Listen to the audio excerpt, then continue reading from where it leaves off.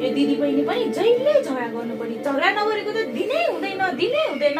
यो बुढीलाई मात्र काम गराछ, जहिले पनि मजाले बसेछ, यिनीहरू दुईजना झगडा गराछ, आनन्द छ यिनीहरूलाई। म चाहिँ जहिले काम गर्नुपर्ने। यो सल पनि मलाई रिस उठिसक्यो। काम गर्नु छैन, जहिले मलाई काम गराछ, बसेछ, खाएको छ, रमाइलो छ यिनीहरूलाई।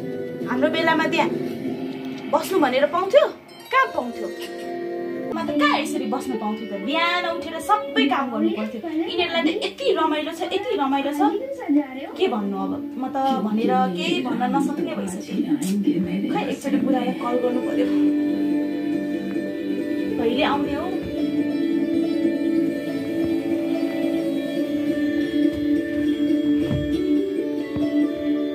Hello mummy, hello mummy. के भयो यिनीहरूलाई? फोन पनि गर्न दिँदैन। मम्मी एकछिन चुप लाएर बस्ने। मम्मी मेरो मुजा खोइ। हेलो बुढा, तिमी कहाँ छौ? मम्मी तिम्रो छोरीहरूले यहाँ मलाई बस्न नसक्ने बनाइसक्यो। ल छिटो आऊ, छिटो ल। के भयो? मम्मी मेरो मुजा खोइ। आफै हेर्ने आफ्नो सामान हेर्दिन म, मलाई थाहा छैन। जहिले मम्मी यो खोइ, यो त्यो खोइ, मलाई कहाँबाट थाहा हुन्छ? आफ्नो सामान आफै राख्ने।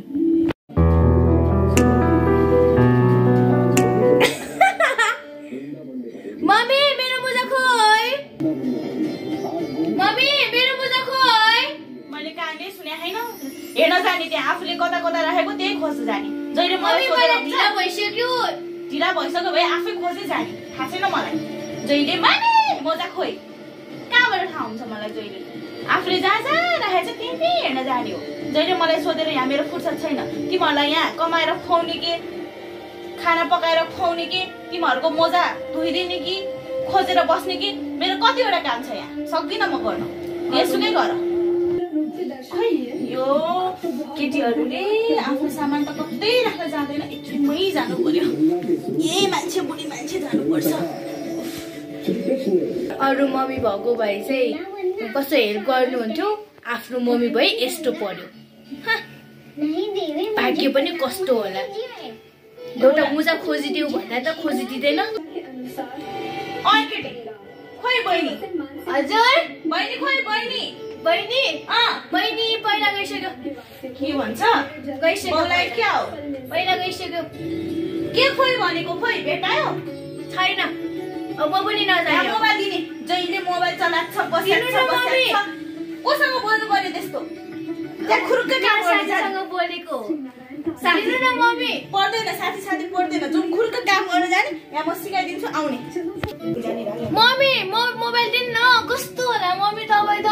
Mummy mobile दिन्न। Mummy mobile दिन्न। किन चाहियो मोबाइल? मेरो यहाँ इम्पोर्टेन्ट साथीसँग कुरा गर्नु पर्यो। को इम्पोर्टेन्ट साथी? मेरो साथी। मैले फालिसकेँ मोबाइल। मम्मी दिन्न, त्यसो नभन्नु न। ओ अब लिनु छ भए बारीको पाटामा छ, त्यही गरेर लिनु। मम्मी त्यसो नभन्नु, दिनु न मोबाइल मेरो। जहिले पनि यो भएन त्यो भएन, जहिले म खिचखिच सुन्दा मेरो टाउको फुटिसक्यो। जहिले यो दिनु, कहिले यो छैन, यो कहिले यो दिनु। दिनु न मम्मी। यहाँ खुरुक्क काम गर्ने बस्ने पर्दैन, मोबाइल चलाउन। जहिले मोबाइल चलेछ, मस्केछ, गीत गाएछ, बसेछ, काम गर्नु छैन, केही छैन। यत्रो ठुलो भइसक्यो, अब बे गरेर पठाइदिनु छिट्टै। यो मम्मी कस्तो नहुने। मलाई त रिस उठ्छ। मोबाइल पनि चाहिँदैन, काम पनि गर्दैन। म त सुत्छु। कहिले चाहिँ हुन्थ्यो र म? मेरो मात्र होला यस्तो मम्मी। मेरो मात्रै छोरी यस्तो होला। छ्या, के कर्मले मैले यस्तो छोरी पाएछु। बरु मेरो ड्याडी आएको भए हुन्थ्यो नि। अब छिट्टै बे गरेर पठाउने हो, ड्याडीसँग कुरा गरेर। गरेको गरे हो, म त गर्दिन। फेरि यो केटी सुत्न गइसक्यो। अब यसलाई चाहिँ बे नगरिकन भएन के? यिनीहरूले मलाई धेरै दुःख दिन थालिसक्यो। एकजनालाई चाहिँ बे गरेर पठाइदिने, अनि अर्कोलाई चाहिँ कसरी तलाउने त्यो मैले जानेको छु। अब के गर्ने होला उसो भए? अब रामजीलाई एकचोटि फोन गर्नु पर्यो।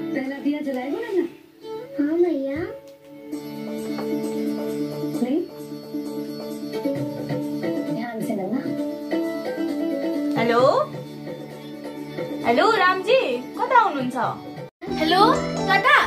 हजुर छुटाइदियो हेलो हेलो हेलो छुटाएर सोझी हेलो दादा दादा ए यो रामजी पनि जहिले टटा टटा गर्छ म नेवारी बुझ्दिन भनिरहेको छु जहिले हेलो टटा टटा रामजी सुन्नु त यो हाम्रो छोरीलाई बिहे गर्नु पर्यो हैन त्यसको लागि चाहिँ केटाहरुको टन्नै फोटो बोकेर आउनु होला है छिट्टो आउनु छिट्टो ल हास हेलो दादा काका जो जो जो जो सिके बाला काका काका काका तले ए दादा ए दादा सिसाया हेगु नमस्ते सिसाया बाला बस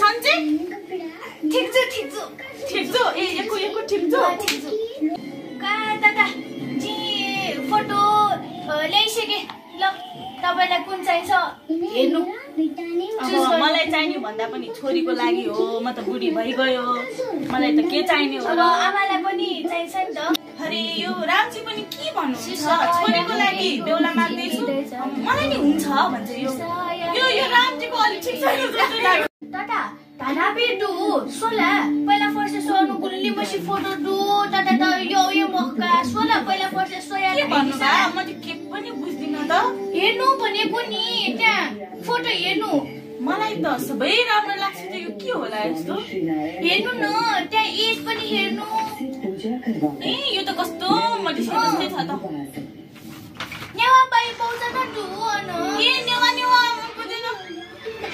मन पर्दैन ल त ठिक होला ल त्यसो भए खे होला यो चाहिँ राम्रो छ हेर्नु त कस्तो होला हुन्छ जो त्यो आयो फोनमा छेका अहिले नै कल गर्छु भनेको नि है हुन्छ दादा त है अनि फेरि छोरीलाई मन पर्ने हो कि होइन अब मन परिहाल्छ नि कस्तो छ आमाले सम्झाउ न खानदान चाहिँ कस्तो होला खानदान सबै ठिक छ दादा दको बाला सबै राम्रो छ हैन ल अब देऊ छोरीलाई दिएर पठाऊ है ए रामजी मलाई चाहिँ यो केटा मन पर्यो है यो बाबु चाहिँ अलि राम्रो लाग्यो एकचोटि हामी दुईजना भन्दा पनि छोरीलाई देखाउने कि पर्दैन राम्रो छ सिके बालाका कमिजा सिके बाला धेरै राम्रो छ भनेको नि त्यो केटा